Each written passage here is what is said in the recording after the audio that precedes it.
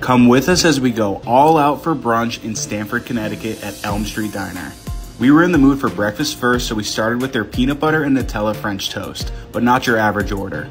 This gets stacked high with Nutella, peanut butter sauce, and bacon. And just when you think they're done, they add another piece on top.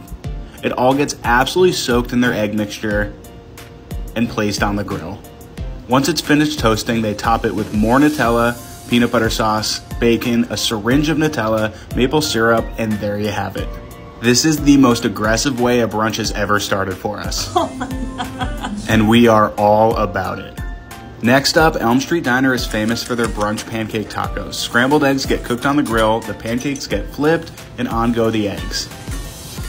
They form the pancakes into taco shape, add their short rib, tater tots, a good amount of shredded cheese, and into the broiler to melt and look like this. It gets finished with chipotle mayo and maple syrup. I love pancakes, I love tacos, and I really love short rib, so I was pumped for this. That is so good. Make sure you order these when you're here.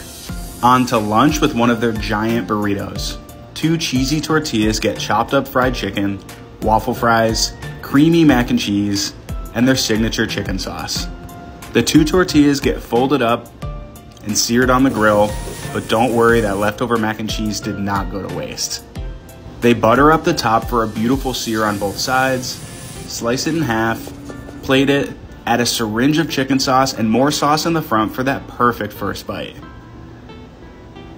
Alright, if you've been following us for a while, you know how much I love vodka sauce. This is their spicy vodka chicken mozzarella stick parm, which gets toasted to look like this. It gets sliced in half, finished with more vodka sauce and red chili flakes. This place just keeps getting crazier and crazier, in the best way possible. Next up, butter and lobster get sauteed on the grill. On go 2 buttered up slices of bread and shredded cheese. While that cheese melts, they add lobster to mac and cheese with bacon, more cheese, and they just kept piling on that lobster mac and cheese. This is their lobster mac and cheese melt, and it was deliciously buttery, cheesy, and packed with lobster.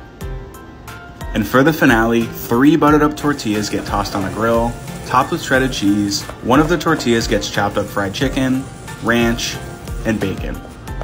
On goes another tortilla, more fried chicken, more bacon, more ranch. The last tortilla gets slammed on top. They butter it up, flip it, and continually press down to get everything nice and compact. It gets sliced in 4s, stacked, and drizzled with more ranch. Cheers. This is their chicken bacon ranch double quesadilla. Chicken bacon ranch quesadilla? Count me in.